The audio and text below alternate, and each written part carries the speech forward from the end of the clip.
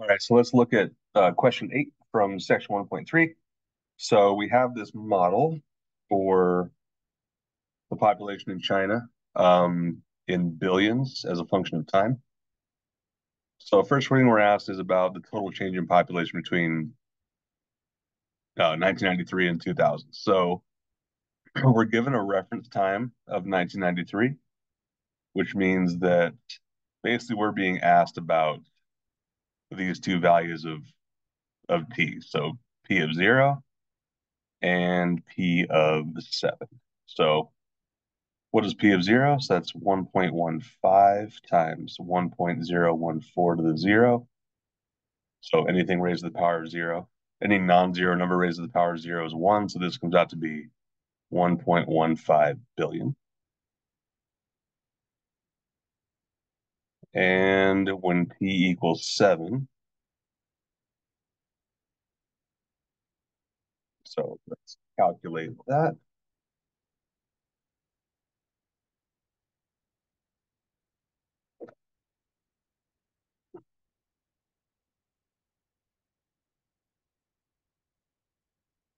I get approximately 1.27 billion. Okay, so we got the two population values. What else do we have to do with them? Okay, so we need the total change. So our change in population is going to be 1.27 billion minus 1.15 billion. So that'll be 0.12 billion people. Okay, so that's the total change. So let's make a note here. This is the total change. Next, they're asking what the average rate of change is. So how do we get the average rate of change? Well, that is going to be the change in population, averaged out by the change in time. So 0.12 billion people divided by what is our change in time? 7 years. So what does that come out to be? Actually, let's represent this another way. Actually, we'll get it. So 0.12 divided by 7. And instead of expressing this in billions, I am going to express this in millions, just to make the numbers a little bit easier to think about. So this comes out to be 0.01714 billion people per year, or if you prefer, 17.14 million people per year.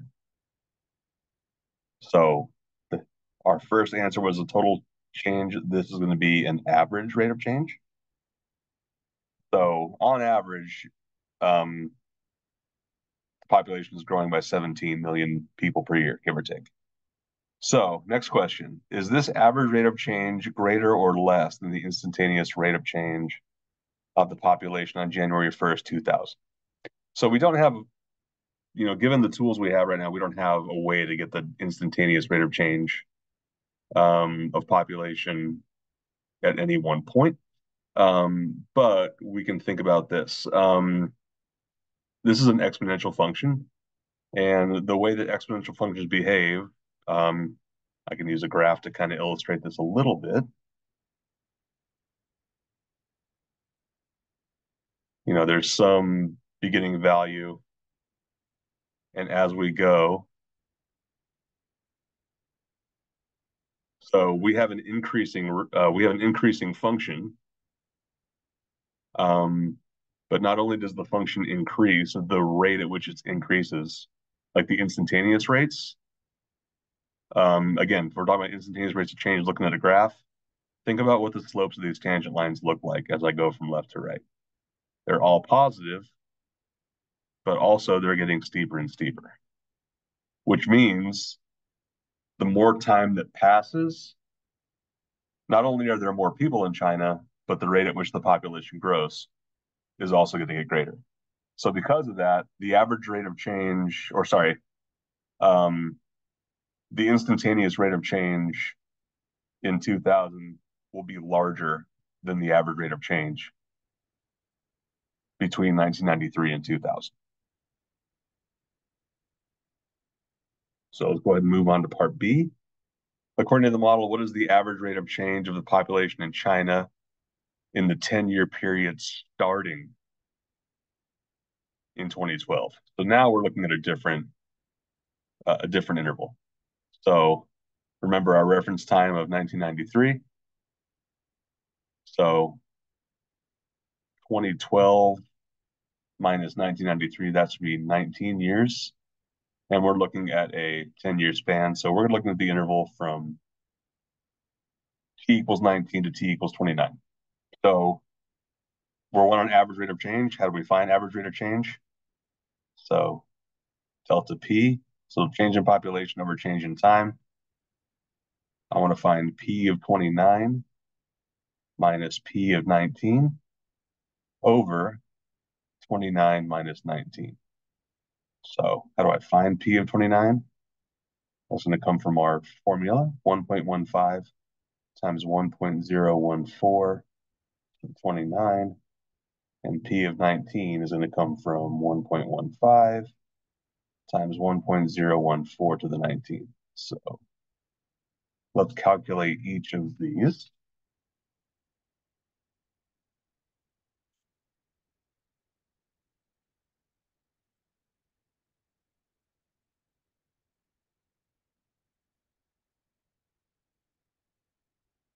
So in the year 2022, the population will be about 1.72 billion.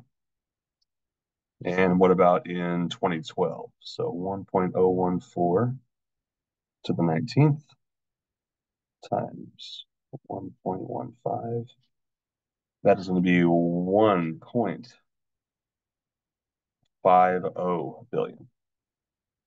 So our average interchange is going to be 1.72 billion minus 1.50 billion over 10 years. So that'll be 0.22 billion over 10 years, or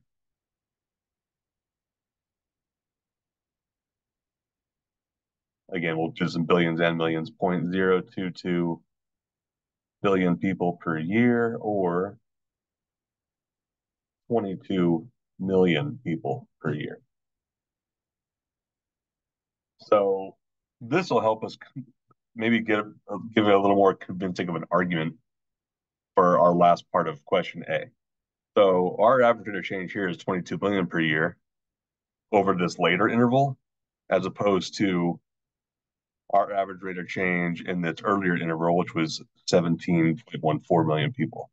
So hopefully this gives you is a little more convincing that when we have an exponential function like this, as our values of time get larger, our instantaneous rates of change are going to keep getting larger as well.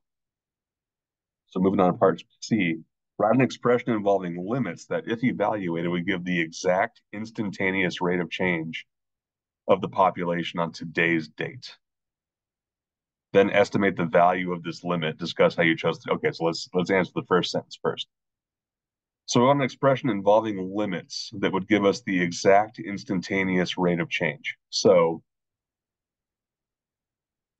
how do we find rate of change? So let's start with average rate of change. So, and by the way, today's date. So if I want to find the average rate of change,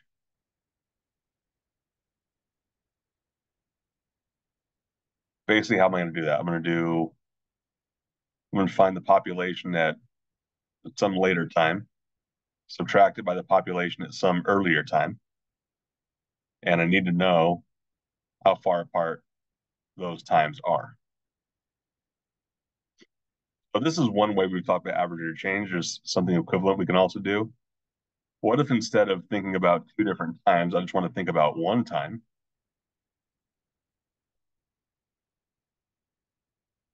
But instead of, I still want there to be some separation of time, but I'm going to call that separation of time h. So I care about what's happening now. So what's happening for some value of t.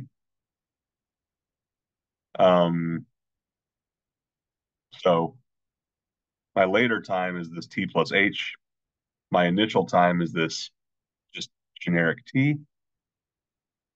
And how do I calculate slope or average rate of change? I have to find out how far apart those two time values are. So t plus h minus t, that really just gives me this. Denominator or numerator is pretty much unchanged, but what happens to the denominator? That is simply h. So this is an average rate of change. What's the thing that allows me to kind of bridge the gap from average rate of change to instantaneous rate of change? Well, I would love to be able to calculate the slope for very, very, very small values of h. And when I say very, very small, I'm saying I want to get as close to zero as I possibly can. So the tool that allows us to do that is the limit as, well, not as t goes to zero, but as h goes to zero. The limit as h goes to zero of this thing, population of time plus h plus the population at time t divided by h. So we wanted to do this for today's date. I am going to modify this a little bit. Instead of saying today's date, let's try to set this up for the beginning of the current year. So January 1st, 2024. So that translates to a time value of what? 2024 minus 1993 is 31 years, so t equals 31. So I want to look at this. What is the limit as h approaches zero of the population of year 31 plus some small little h separation? And by the way, I am really messing this up. Very, very important modification needs to be made here. You don't calculate slope by adding these two values together. I want to know how far apart they are. I want to know what their difference is. So I need to be subtracting them. So P of 31 plus H minus P of 31 over H. And if we want to break this down into like kind of unite this to derivative, what is this really giving me? This is going to give me the instantaneous rate of change of population, where we use P prime to talk about that, P prime to talk about the derivative of P at what T value? 31. Okay, so I believe that is really as far as we can go with, finding the derivative at this point. All right, then estimate the value of this limit. So I am not going to go through that in detail, but what I will say is this. We could estimate this limit in a way very similar to the way we did, both part A and part B. So for part B, we used a 10-year span. For part A, we used a 7-year span. Those are very, very long time spans. For us, I really want to see what happens when H gets really, really small. So something I might do is this. Let's not even look at a full year. Let's look at a week. So if we look at 1 week, and we know that time is measured in years, how many weeks are there in a year? 52. So that means that H will be like 1 over 52. So maybe we could do this. We could it's still going to find an average rate of change, but you're looking at an average rate of change over a very small change in time values. So what's the population 1 week? So literally January 8th of 2024. So that'll be a time value of 31 plus 1 over 52 minus the population at time equals 31 over what? 1 over 52. So this right here would not give you the exact instantaneous rate of change, but it would give you a pretty close estimate. The last thing I want to talk about is what are the units on this? So if we want to talk about the units of a rate of change, we really need to talk about what the two covariant quantities, what they're represented in. What's the population measured in? It's measured in billions of people. Billions of people. What is the time base measured in? That is measured in years. So any derivative we come up with for this function, any average rate of change, any instantaneous rate of change is going to be measured in the units of billions of people per year. All right, moving on to part D. Find an equation for the tangent line to the function. Okay, so we want to find the equation of a tangent line. So that's going to be, a couple of forms we could give that in. Y equals mx plus b. So slope-intercept form, or if you'd rather, we can do point slope form. So y minus y1 equals m times x minus x1. So let's start filling in these details here. I want the equation for a tangent line of the function at the point where the t value is given by today's date. So what information do we need? Really, the y is going to come from, the y value is going to come from p of 31. The x is going to come from, well, that's our input value. That's going to be 31. So where are we going to get our slope from? So think about what slope really is. Slope is an instantaneous rate of change. So we go back to our last slide here. Our slope is going to come from basically this very small average rate of change that we found. So from this right here will give you your slope.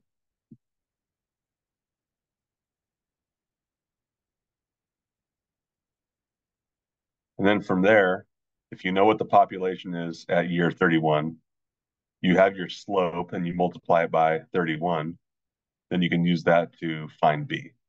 So I'll leave that. Hopefully that kind of gives you a push in the right direction. But I'll leave the details to you. And like anything else, please let me know if you have any questions.